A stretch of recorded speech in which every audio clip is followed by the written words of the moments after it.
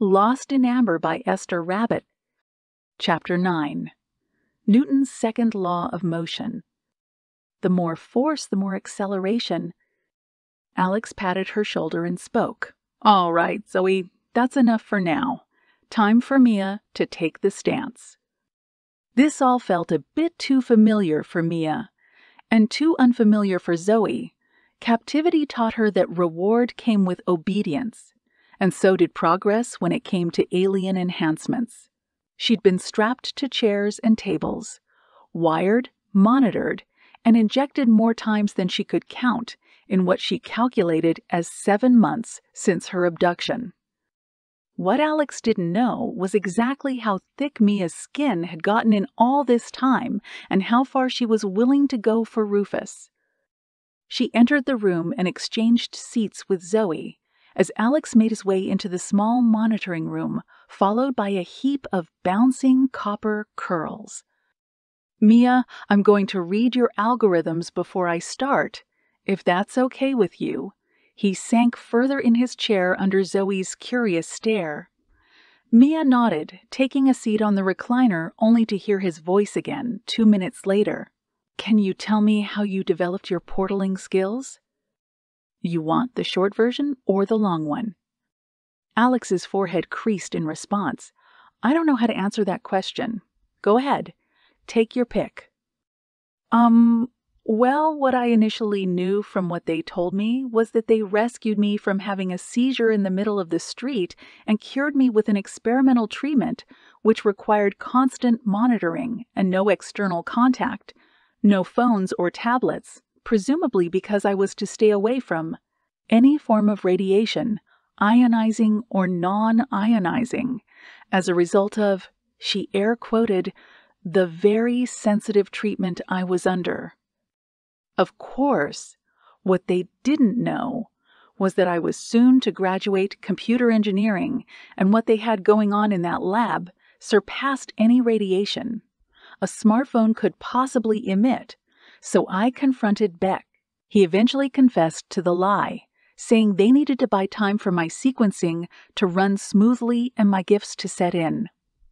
When I began training, I still had no clue what they wanted from me, although I had seen what Etienne could do. Alex rubbed his chin, intrigued. What did Etienne show you? He lifted objects with his mind. He could portal anywhere. He told me he'd given me the portaling gift because it seemed fit for a rebel.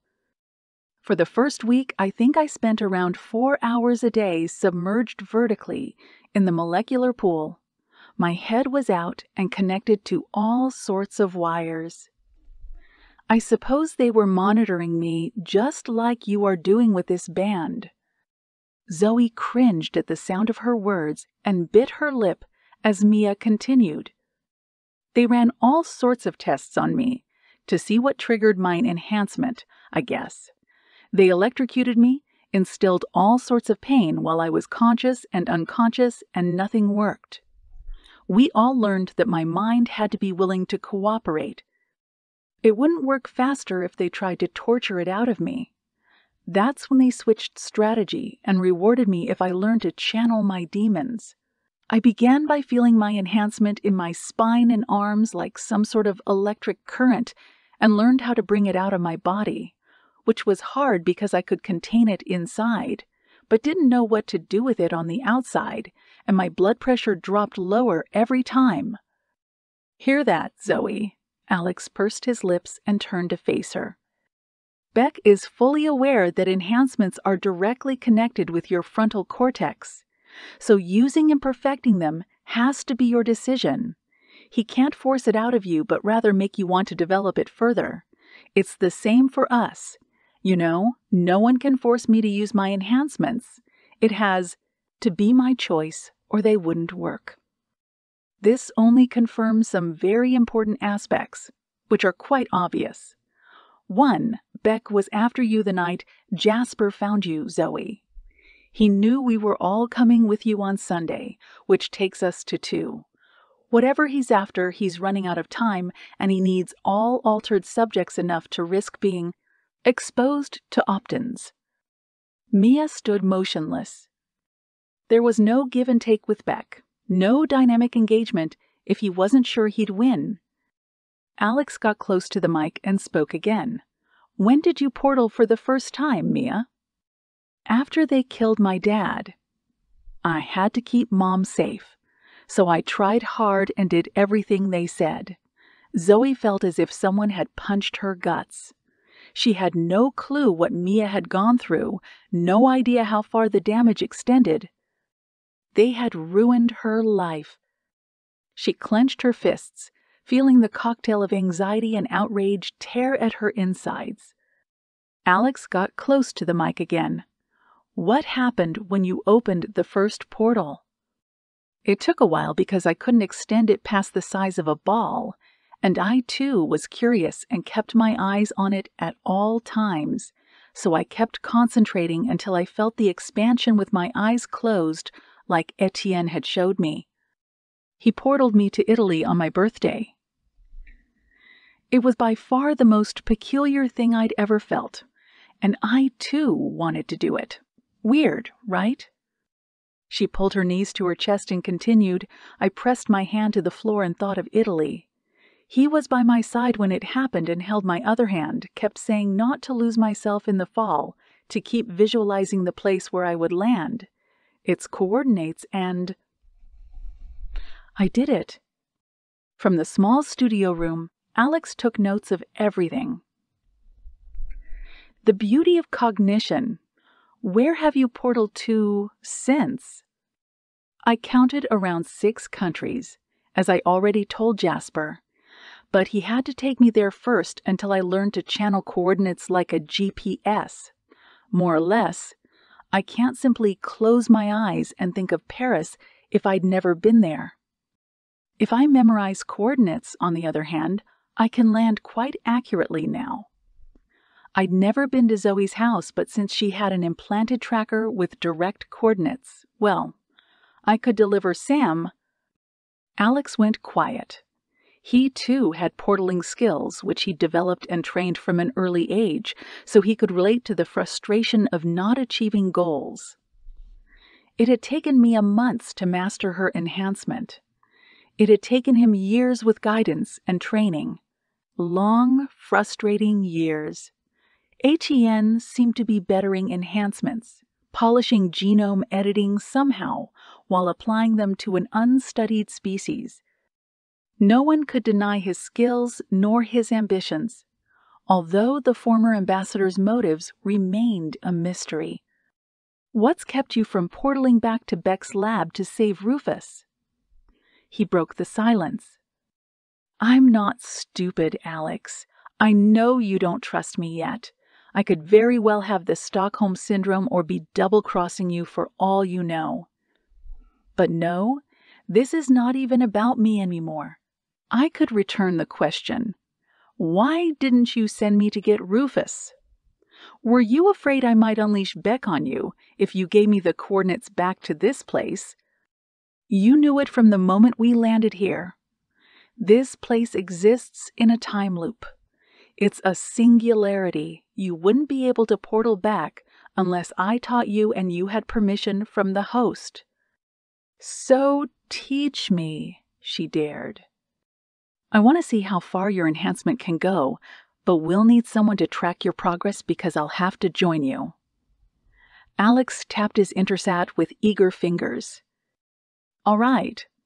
So next step is seeing how far you can actually go, Mia. I've asked Jasper to come down and monitor us from here, he announced, bolting up and sliding the Intersat in the pocket of his dark blue coveralls. I'm hoping you'll find some focus by the time we get back, Zoey. Your heart rate's too elevated for your own good. He turned to see her flustered on the small bench behind his workstation. I find it hard to concentrate in closed spaces. Maybe I could join Lilu and the girls since I'll be no use to Jasper from here. Please say yes. She literally begged with her eyes. On the contrary, he can keep working on you as he monitors Mia. You'll have to trust him. Ambassadors strive at multitasking. Great. Zoey mentally facepalmed herself. What was life if you didn't slip out of your shorts to slide on the ice once in a while? Because that's what seeing Jasper would feel like right about now. Arms folded, she propped her back hard against the wall. Her whole frame tensed. Alex turned to her and shook his head. He thought he understood her exasperation. He'd lived it himself as he grew to master in high percentage only 3 out of the 5 skills he'd been given. His telekinetic abilities served to knock a pencil off the table, and that was as far as they'd stretch. When you could be so much more, do so much more, not being able to forget, was lame enough for Alex to take a step back and not give her a hard time about it. Zoey, we made progress today and will keep on making progress as long as you stay focused. Listening to Alex only made Zoey tap her foot faster, although she was almost thankful he thought it was all about her enhancements, or rather the lack of them. Time froze as she heard a knock on the other side of the door. Crap! She jolted upright, struck by the sight of Jasper. Too small a room, too big a tension. He smiled, unaffected by the sight of her, as they brushed shoulders on his way to the station. Clearly, this room isn't big enough for all of us. He grinned and nodded at Mia from behind the glass wall. I checked Mia's progress report on my way here. Jasper turned to face Alex as soon as he slid in his rolling chair. Impressive. Alex nodded and entered the room where Mia jumped from the recliner and brushed her palms together, motivated. Let's do this, Alex. Where to? She eagerly watched as he pulled the Intersat out of his pocket and showed her the new coordinates. Jasper and Alexandra nodded at each other. Both Mia and Alex evaporated under a blue light, and Zoey watched it all from the bench behind Jasper, catching his eye in the reflection of the window. She shrugged and jerked her head in the opposite direction. You'll get used to the portaling light in time, the ambassador spoke, tracing outlines on the Intersat. Yeah, about that.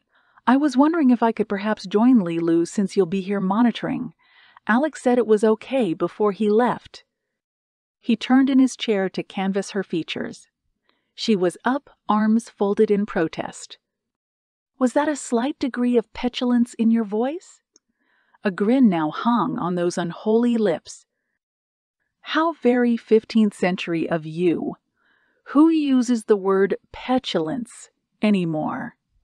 She mocked, only to see him flash an even broader smile in return. It's 16th century, actually, Jasper poked back. First known reference dates from 1535. To tell you the truth, there are not many words in the dictionary to describe you, but petulant might just have your face in the description. I suppose then you wouldn't mind if I had one for you, would you? Hit me with your best shot. Zonderkeit, she added her finest death stare to go with it. Checkmate. Jasper kept his tone light. Now that we got that out of the way, Alex left me clear indications on your progress, and I think we could explore it further if you agree and you think you can focus in my presence. Zoe's eyes widened at his smugness. The nerve. Fine! She spat and left the monitoring room only to return to the white recliner and launch herself at it. Now what? Zoey Mills was not one to exit through the back door nor let her ego get in the way of possible progress, although she'd rather make steak tartar with her bare hands than share a space with Jasper, and for a vegetarian like herself. That was saying something. She heard his voice through the speakers. Now I'll join you because the Intersats cannot show you real energy, so I have to do it myself. Roger that, she muttered as she followed his tailored vest, making its way into the larger studio room. The lights then dimmed in both rooms. There's no reason to be afraid, Zoey. Your heart rate is off the charts. I dimmed the lights so you can actually see energy better. He took a seat on the ottoman next to her, pulling himself closer until their knees almost brushed. Even in this dim light, she could trace the outline of his shoulders, so neatly defined under that white shirt. Cussing at herself between thoughts didn't work either, so she moved to the outline of his jaw. His perfect skin nearly mocked her. Your eyes. She heard herself saying, trying to make sense of the changes she registered. He pulled the ottoman closer, so close that he nestled her knees between his legs and all focus was lost. What color are my eyes, Zoey? He asked, unaware she was now digging her fingers in the recliner. Amber. They've always been amber, but now they're more electric. Thank you. He raised his brows and made a steeple out of his fingers as she followed every movement. It was so easy to get lost in the music of his breaths, but she willed herself to focus on the dance of his fingers instead. There had to be more to her enhancement. Shit, Jasper. What is that? There's like a thunderstorm happening between your fingers. She jolted awake, somehow feeling the impulse to touch the small-scale lightning parade between his fingers. Don't touch it yet. Try to pull the electrical discharge to you, he said softly. Use your hands. I don't know how. Like pulling a rope? Put your palms in front of it and pull with your mind. Imagine your hands could pull without touching and try it. She did. It felt like something opening from inside of her, something she couldn't quite describe, something ethereal unfurling in her chest and traveling to her limbs of its own volition. It was expanding, invading, stretching. She closed her eyes and tried to feel without looking, like Mia had suggested earlier. Jasper's eyes widened. He somehow felt her electric pull and the wave of energy reflecting from her hands.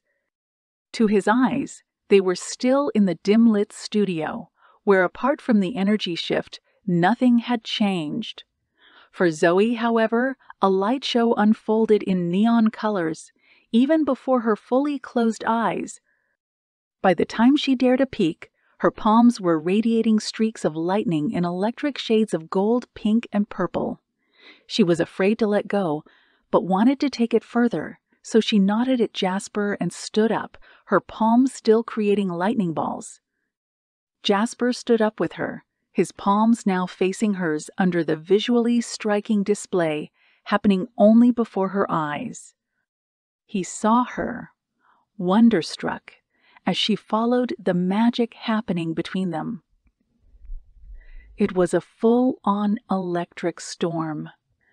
The colors encircling them both so alive and raw, reflecting on fabric and skin. Tell me what you see, Zoey. I think I pulled the small thunderbolt, and I might have replicated more with my hands, but I'm not sure how. So now I think I can move them all around us without guiding them with my hands, just my mind. Do you see it? Her voice was shaking at the sight of the small wonder.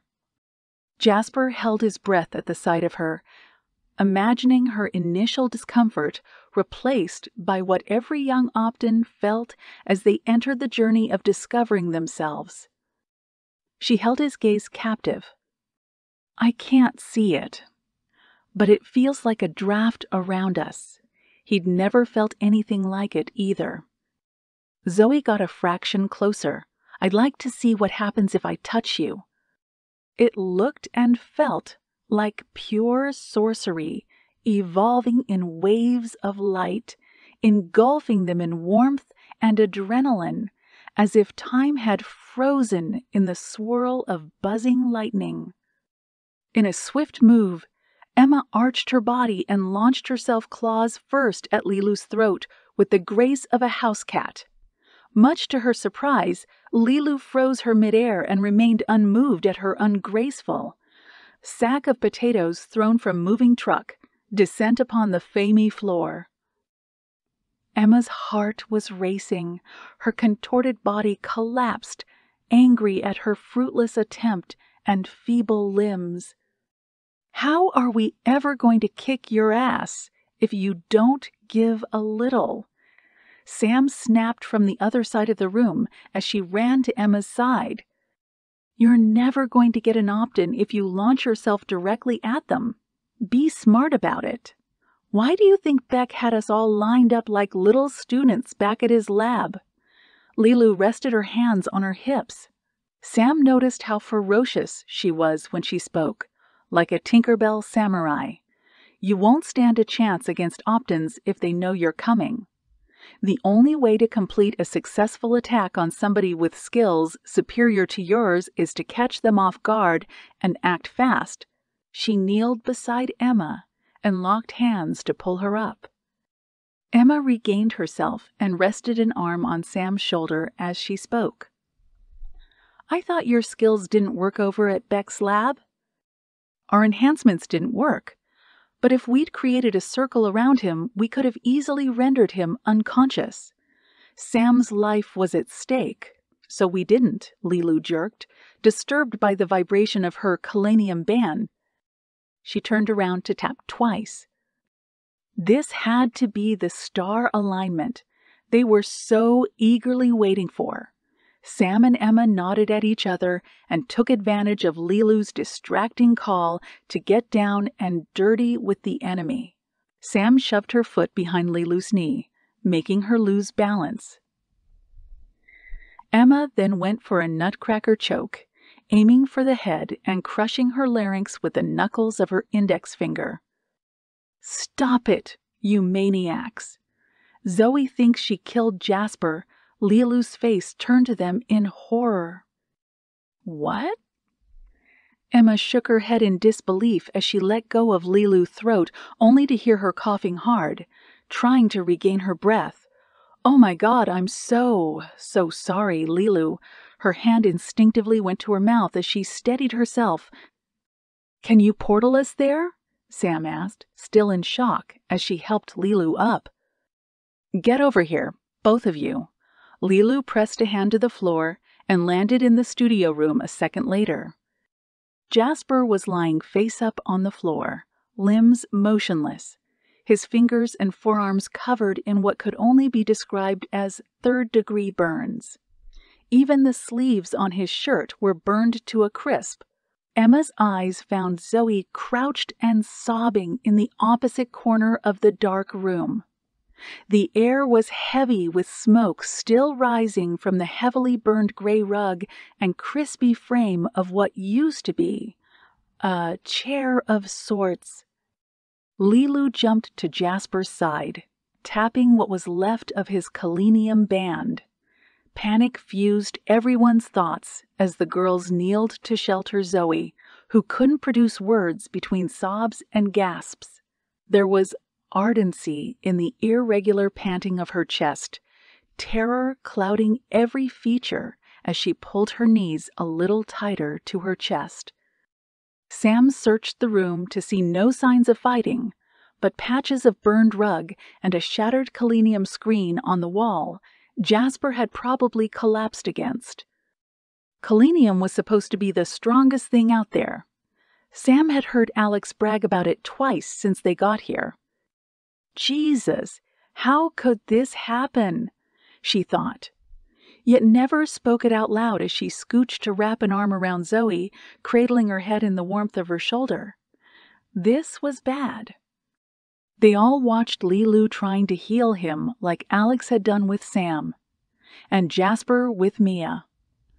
Whoosh after whoosh to the music of Zoey's choked cries. Lilu didn't stop. She kept at it long enough for everyone to wonder if this had been the end of him. The faintest noise came from his throat as she pressed her hand on his bare chest again until a cough mixed with healing light and a weak nose twitch followed. He'd made it. Everyone saw Lilu's body crumple, exhausted, next to Jasper's. She spoke, glued to the floor, her eyes closed, an arm resting on her stomach. What the heck happened, Zoey? Zoey wanted to speak, but air had left her lungs, and tears were gathering at her chin in a desperate sob. Panic had paralyzed the words that wouldn't escape her mouth. It's not her fault, Jasper's voice came weak. It is my fault, she spoke between sobs. Jasper was trying to help me channel whatever Beck has done to me, and as soon as I touched him, I thought I killed him. I'm so sorry, Jasper. He turned his face to the side so he could see her. You look like a hamster when you cry. His voice was barely audible at this point. She can see and harness energy, Lilu. I now have a pretty good idea what Beck's plan entails. Lilu was sprawled on the floor, and for the first time since the girls had met her, she looked drained and quiet. It didn't suit her one bit. Want me to send an alert to the team? She kept her eyes closed, voice still consumed. Don't mock me just yet. Jasper too felt spent, but optimistic under the circumstances. He picked at his band, checking Zoey's algorithms. Lilu pushed herself up, still worn to a frazzle, arched her back in a stretch, locking her hands at the back of her head in a strong pull while peeking at Jasper. She's good then. Jasper gave a positive nod. All right then, ladies, I think you should take Zoey to her room for now. I'll take Jasper to his. Zoey had no recollection of how Sam and Emma managed to pull her from the floor, drag her up the stairs, and back to her room. Like in a trance, she opened her eyes to trace the outline of her ceiling, reliving the moment their palms touched, and she sent him flying into the wall behind him, cracking the selenium screen in more places than she ever thought possible. He collapsed like a burned match to the floor as she screamed in horror and swung to his side, afraid to lay a hand on him again. But she did, although this time she didn't hurt him, she just held his face in her hands, begging him to respond. It weakened her core to see him so frail, searching for life with desperate fingers, pressing an ear to his chest and wetting what was left of his vest with fresh tears overflowing at the insanity that had just happened. For a little over an hour she drifted on and off again, identifying her friends' voices, yet unable to make sense of what they were saying. As if a deafening terror had swamped her under. It felt like ages, until she could hear their footsteps on the wooden floor and felt as they sat beside her in bed. Look who's the biggest badass in town. Sam's voice finally made sense, warmth clinging to every word. She sat beside her, stroking her curls and hiding her worry like a pro. Emma wrapped her arms around herself and stared at them from the foot of the bed. This whole thing had been a bad idea. Who were they kidding? They were not soldiers, and this war was definitely not theirs. The threat, though, was real. If Beck didn't get to Zoey first, the aliens might for almost killing their ambassador, a terrifying ordeal. Sam spoke as Zoey resurfaced. I don't know if I've already told you this story about Irene, my ex's sister. When she was 23, she was living with her family who she loved to bits, had been dating her high school sweetheart for 5 years, and was happily employed by this very successful pharmaceutical company in Spain. Living the dream, basically. Sam curled her legs under and added some drama to her story. Over the course of 2 weeks, her family had to move to France, where her dad started over on a much better pay. Her high school sweetheart dumped her on her birthday, saying he didn't love her anymore, and she was fired from the very promising company she worked at. Even Emma wondered where Sam was going with all this. Naturally, her dream life had done a full spin. She went from having it all to being home alone, unemployed, and heartbroken. What do you think she did next? Sam's inquisitive eyes caught Emma nervously scratching her elbow. "If you're gonna say speed dating, I might slap you right here," she replied jokingly. "Nope. She went to church. She prayed and begged God for her life back." Emma rolled her eyes in response. "You want to find a church around here, Sam?" Wait for it. So she steps out of the church and reaches into her purse to grab her wallet and get a cab, but the wallet is nowhere to be found. Sam paused for suspense. She had been robbed in the frigging church, if you believe that. Emma draped a hand over her mouth, shaking her head. No. It was both tragic and hilarious. Zoey found Sam's voice soothing. How is she now? Happily married, awaiting her second child. Point is, can it get any worse? Yes, but it also gets better, especially after it gets worse. Spoken like a true therapist, Emma watched Zoey pull herself into a sitting position. What had they done to her? What had come out of her downstairs? I could have killed him, Zoey sighed, feeling Sam's hand wiping her tears. Emma finally joined in, taking a seat on the bed. But you didn't.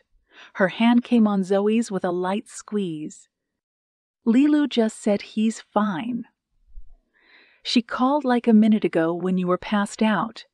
Sam had a million questions about what had happened down there, but she swallowed them down one by one. How is he? How am I going to look at him ever again? I have to apologize.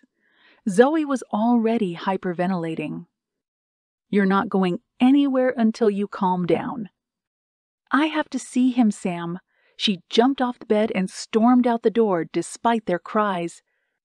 His door was literally 4 steps away from hers, so she paced barefoot yet determined, pressing the handle on his door without blinking. Behind her, Emma and Sam popped their heads through the door, conflicted between giving Zoey some room and making sure she was able to hold herself up. The tempest driving her turned still as she saw him lying bare-chested in his bed, only half awake. She stopped short. Zoey was unprepared.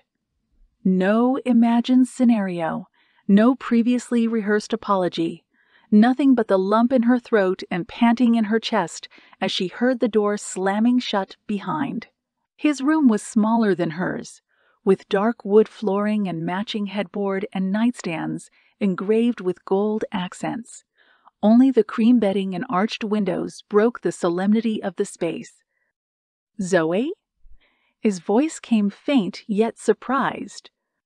Her fingers had inherently curled into shaking fists. Jasper, what have I done? Although his forearms and hands were back to normal, Zoey couldn't unsee the damage she'd done downstairs. He pulled himself slightly up. Guess you weren't joking when you said you looked for your ex in me, huh? That's not funny. I never said it was, but the corners of his mouth begged to differ. It was hard not to be struck by this symmetry of his features, the way his lips parted in a mischievous grin, the graceful manner in which his chest moved with his breaths, and how he held himself. He looked different with his hair now brushing his shoulders in blonde waves. Zoey's face turned crimson. She held her breath and spoke as if breathing alone could harm him. I never meant to hurt you. Her toes grazed the edge of the shaggy rug extending from under his bed. A good distance. A safe distance. Are you afraid to come near me? Yes. There was truth behind her sheepish answer. Don't be.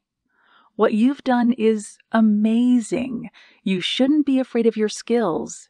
You just have to wield them.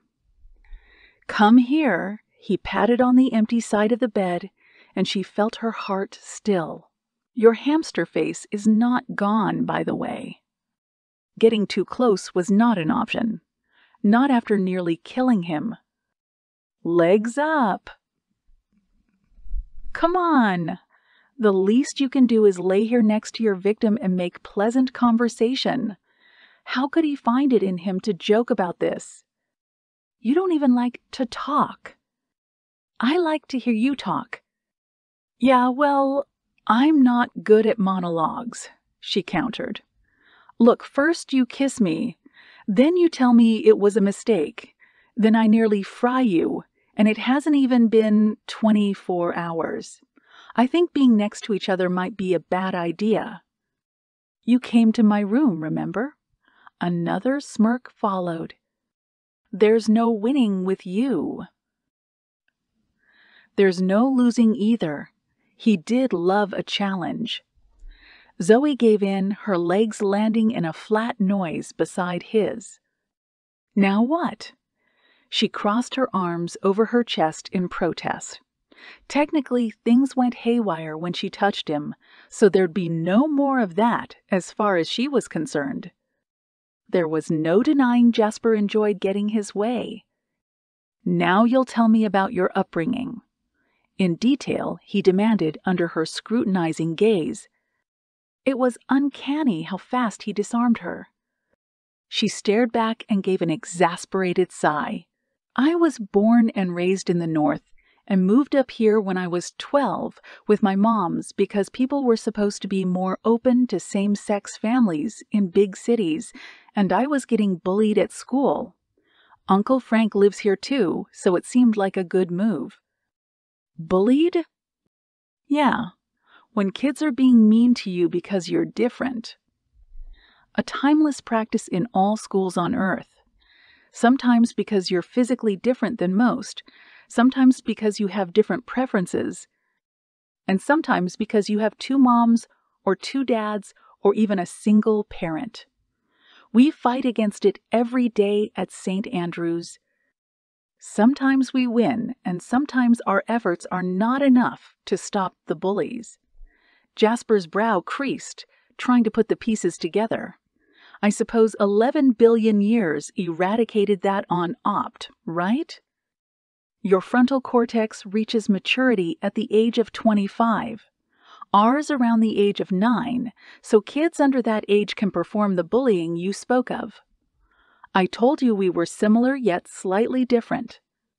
For Optans, there's a direct connection between the prefrontal cortex and brainstem that inhibits acting out our instincts if our brain perceives them as wrong.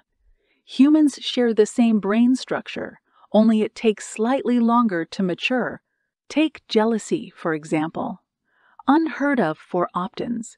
Our brain structure is too evolved for that. He winked.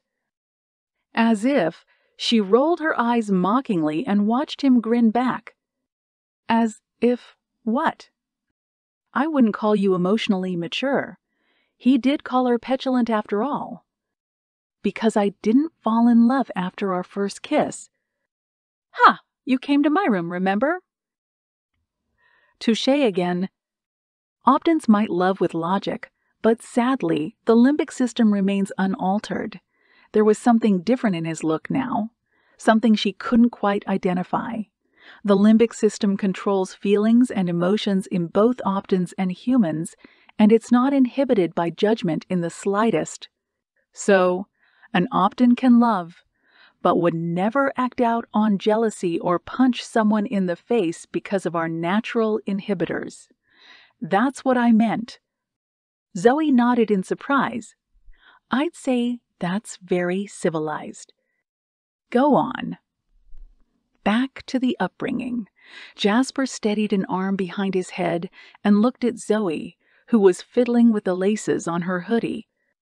When I tell people I grew up with two moms, they're always curious to know what that's like they're expecting me to make a parallel between growing up in a household with a mom and dad versus two moms. I can't do that. My biological dad came from a sperm bank.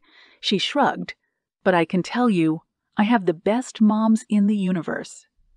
They taught me everything I know, so contrary to common stereotypes, I can bake and take the garbage out. She lifted an empowered chin. He chuckled softly as she continued. They're both quite competitive and challenge each other all the time. You'd love to see Christmas dinner at their place. They turned everything into a competition, although neither of them was a sour loser and Jasper was all too willing to listen to all the human tales. By the time she relaxed next to him, they were facing each other, hands propped to their temples on soft sheets. Well, I told you about my parents. Do you ever leave Earth to spend some time with yours? In human terms, I get to see them 3 times a year. That's not a lot. They knew what they were signing me up for when they chose my enhancements, and none of us regret it. It was nice to see this relaxed version of him, smiling with all his teeth. How long will you stay on Earth?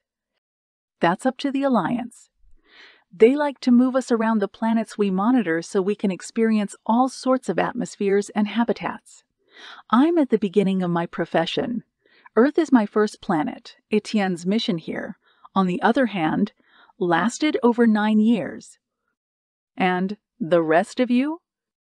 Gerard and Aline have been here longer than any of us, and they've already worked on 10 other planets before their romantic partnership. Since they're a couple now, the Alliance always sends them on missions together, and they track on land. Lilu's an interesting mix. She's an on- and off-land soldier, and Alex is office-based only. As in, Lilu gets to work in outer space as well. You catch up fast. So, do all intelligent life forms look like us? Quite a few of them do, thanks to panspermia. Jasper watched Zoey cock her head and narrow her eyes a little. She hesitated, the way you would if you weren't really sure if you'd like the truth. Humans are intelligent enough to predict most outcomes without necessarily having the right tools for it. Panspermia is an Earth-given name to a theory you'll be able to demonstrate soon enough. You know where we come from, don't you? Why we're here as a species. The realization of it alone covered her arms in goosebumps. Jasper reached for his Intersat and tapped until he projected a text for Zoey to see. She began reading with slight tremor. In 1743, the theory of panspermia appeared in the writings of French nobleman, diplomat, and natural historian Benoit de Maillet, who believed that life on Earth was seeded by germs from space falling into the oceans rather than life arising through abiogenesis. In a virtual presentation on Tuesday, April 7, 2009, Stephen Hawking discussed why alien life might not be contacting the human race. During his conclusion of the Origins Symposium at Arizona State University, Hawking also talked about the possibility of alien life through the theory of panspermia, which says that life in the form of DNA particles can be transmitted through space to habitable places. A reaction report from NASA Ames doubted that living cells could be found at such high altitudes, but noted that some microbes can remain dormant for millions of years, possibly long enough for an interplanetary voyage within a solar system. Jasper registered Zoey clenching her fingers to her chest, baffled. See? You've kind of known it since 1743? She stapled a hand to her mouth. So that's what we are? Traveling bacteria in search of a proper environment to develop? The differences in evolution and development depend entirely on the environment. We look alike because our conditions were similar.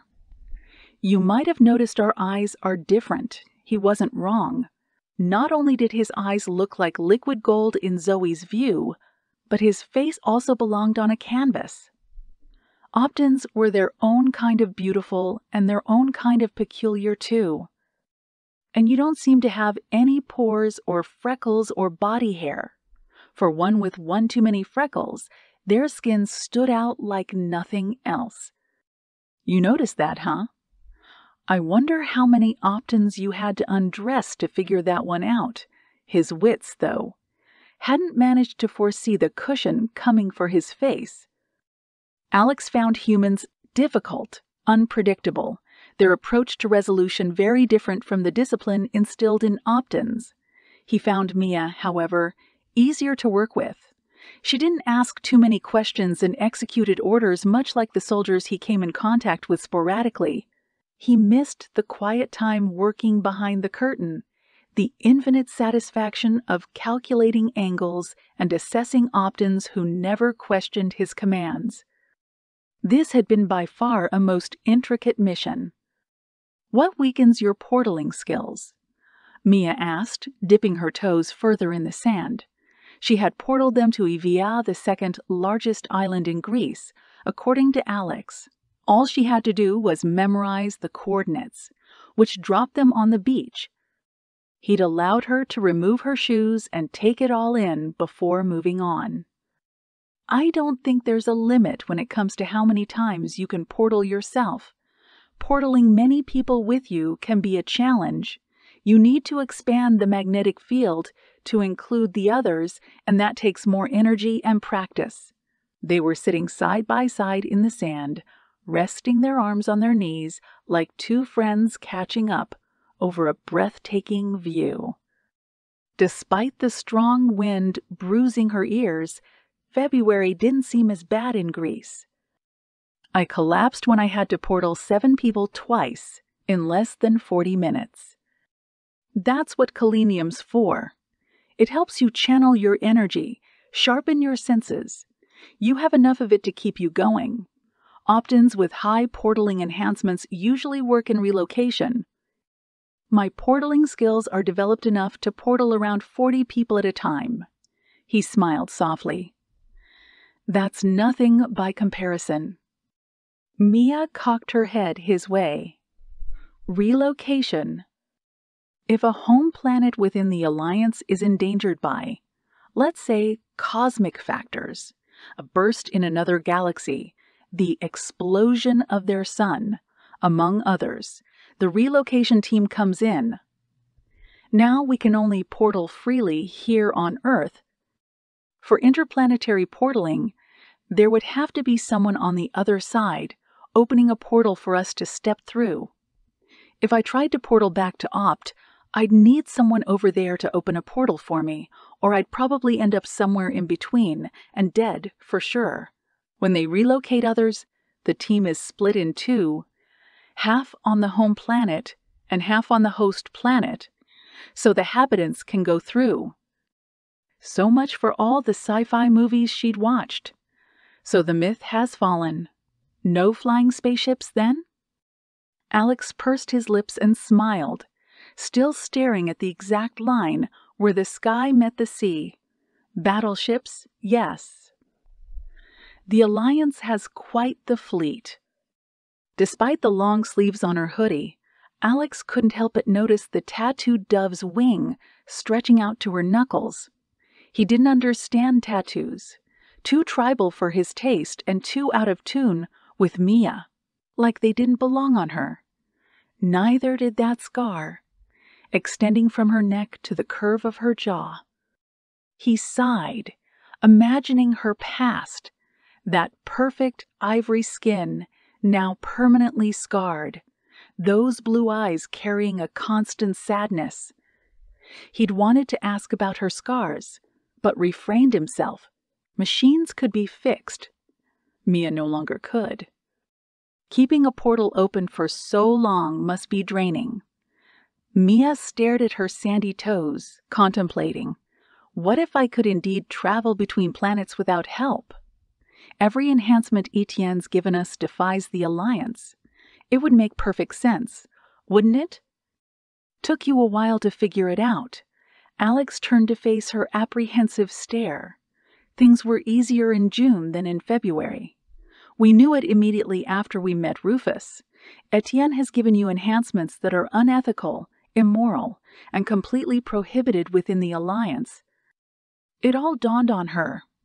Because their enhancements crossed the line of morality, Rufus and herself could violate interplanetary laws. It made her heart pound at an alarming pace. It meant trespassing planets, taking over the minds and bodies of other beings. The pounding reached her temples, and she felt her hands shaking.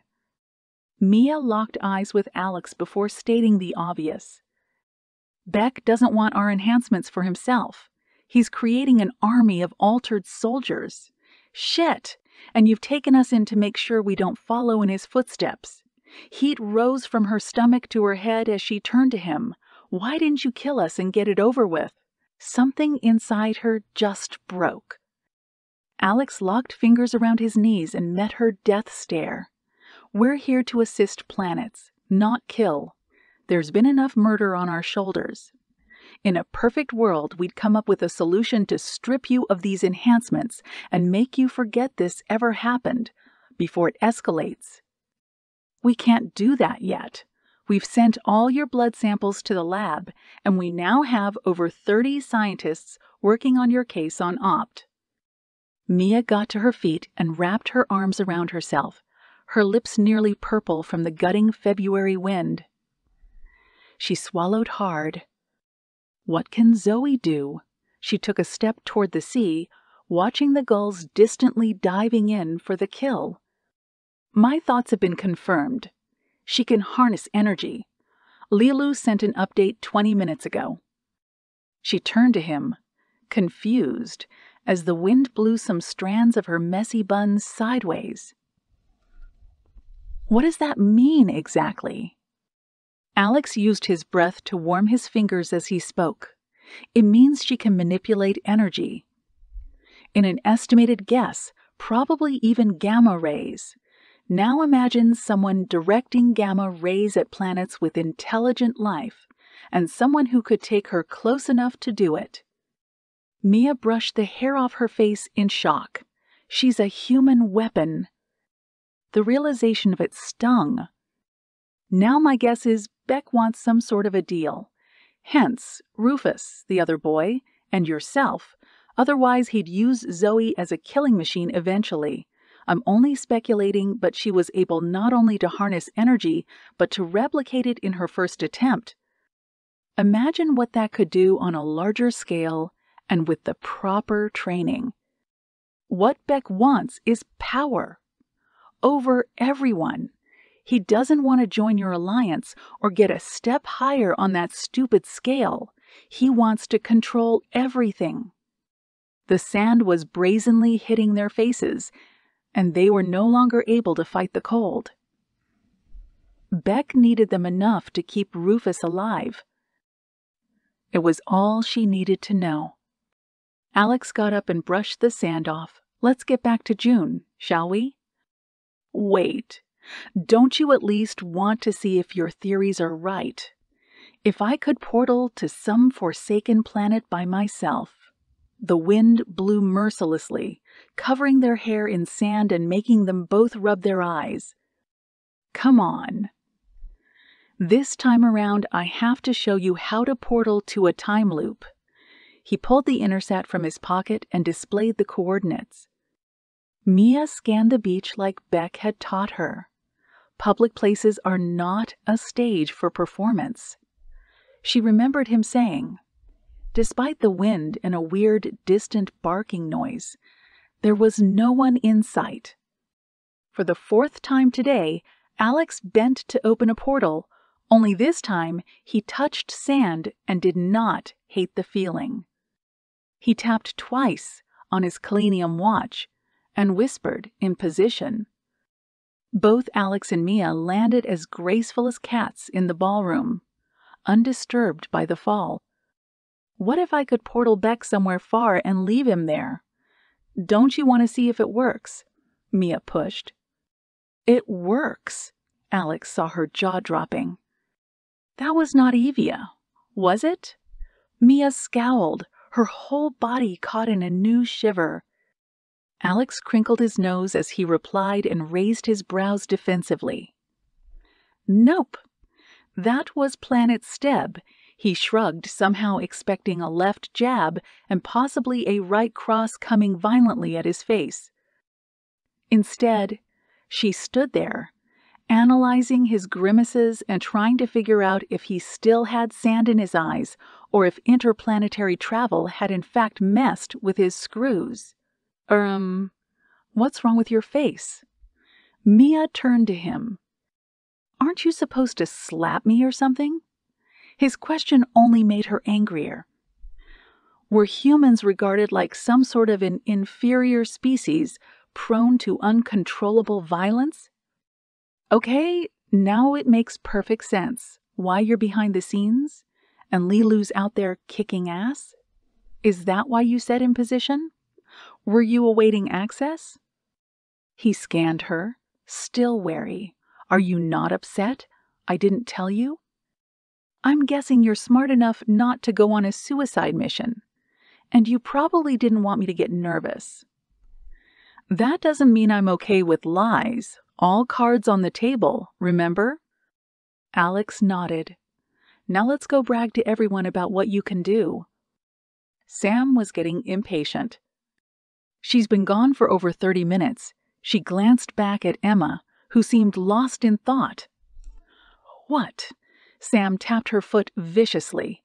It was hard not to feel overprotective considering what Zoey had been going through. I'd worry more about what Zoey can do to Jasper than what Jasper can do to Zoey. Emma turned to her friend. She's not as fragile as you think. She took a seat beside her on the silky white duvet and took Sam's hand in hers. What I'm saying is that I think she needs to make her own choices and learn from them. Sam couldn't believe her ears. We found her crying and unable to articulate a sentence. She passed out as we were carrying her upstairs, and no Optin came to check in on her. She nearly killed that poor bastard downstairs, and you're telling me she's in a state where she can make her own choices? Yes. She walked like a frigging zombie when she went to check on Jasper, and we literally have no clue as to what she's capable of. Now that Zoey's powers had been unleashed, Sam couldn't help but cringe at the thought. She bolted up in an anxious move. I'm going to get her.